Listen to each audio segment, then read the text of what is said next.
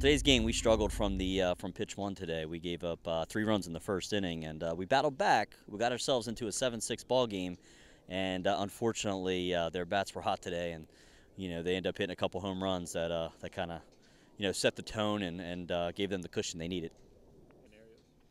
For some timely hitting, I think, and a little bit more timely hitting for us would have helped. We didn't put the ball in play a whole lot. We struck out 15 times today, and it's hard to win ball games when you strike out that many times. Well, one of the positives that comes out of this is they did use 2 of their top starters today. Actually, their top reliever and their top starter, so neither one of them will be available tomorrow. So we think that's a good thing.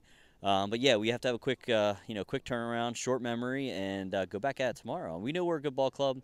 We've shown it. We're just not showing it all the time. Last week or 2 weeks ago, when we played Cortland, who beat this team by 20 runs. We lost to them 5-4. So we know we can play at that level, but unfortunately today it just didn't happen for us. What's going to go? Yeah, I think it's a little bit of both. Our pitching needs to be better. You can't give up 16 runs. At the same time, our hitting needs to be a little bit better. I think we ended with 9 hits. 9 hits, I think 7 runs. 7 runs should win us ball games. But at the same time, we didn't hit the balls consistently as we have been for most of the year. So we need a little bit of both, actually.